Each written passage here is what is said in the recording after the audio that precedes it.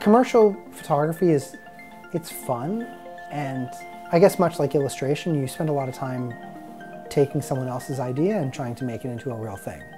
And I had a lot of ideas and things that I wanted to do myself, so I just decided it was time to start doing them.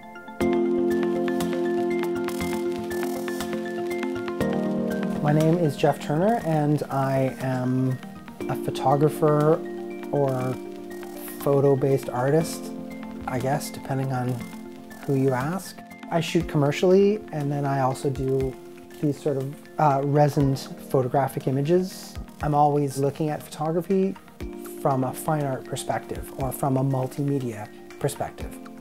I've always thought it was a bit weird when you talk to photographers sometimes and somebody says, I'm an architectural photographer, or I'm a food photographer, or I'm a fashion photographer. I don't really understand that, because I literally photograph whatever I feel like. And one day I might be shooting figure studies, the next day I'm shooting an old typewriter, and then maybe I'll get on a plane and take some pictures of people in other countries. And it changes daily. In this one room, there is resin pieces of vintage cameras. There is a collage of the Toronto subway and the Montreal subway, and there are silk screens of the Millennium Falcon. And I've sold all of them. And I've shown them together. Yeah, they have nothing to do with each other, but I don't really care. I make whatever I feel like.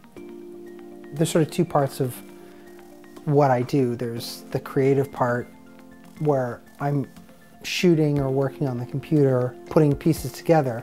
But then this part is really very process oriented, and some days you spend the entire day gluing, and others you're just painting, or resining. I've done a lot of multimedia stuff, image transfers, I've body painted on people. I like portraits and I like figure work that are sort of haunting and they stay with you.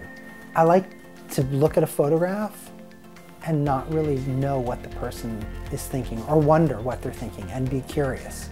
One of the things I actually really like about shooting figure work is that when you sort of strip a person down to nothing, in a lot of ways you remove a lot of things that date it. For the most part, a nude from the 20s is just as beautiful as a nude from the 70s or 90s or now. I don't necessarily really have a message or something that I'm trying to communicate. I'm more trying to make sort of beautiful and interesting objects. I don't know that being creative means anything to me, because I've always been like this, and people comment like, I don't know how you think of these things, or you have such a good eye or whatever. And it doesn't seem that way to me. It's just something that I can do. I feel the exact same way when I have friends who are musicians, and they'll just pick up an instrument and they'll just like make something up.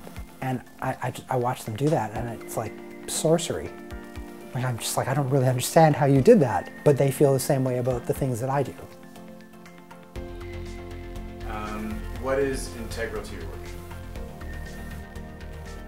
I guess a camera.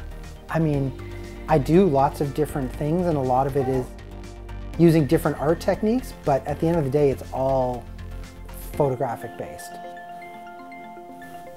So is that a camera? I'm just a guy.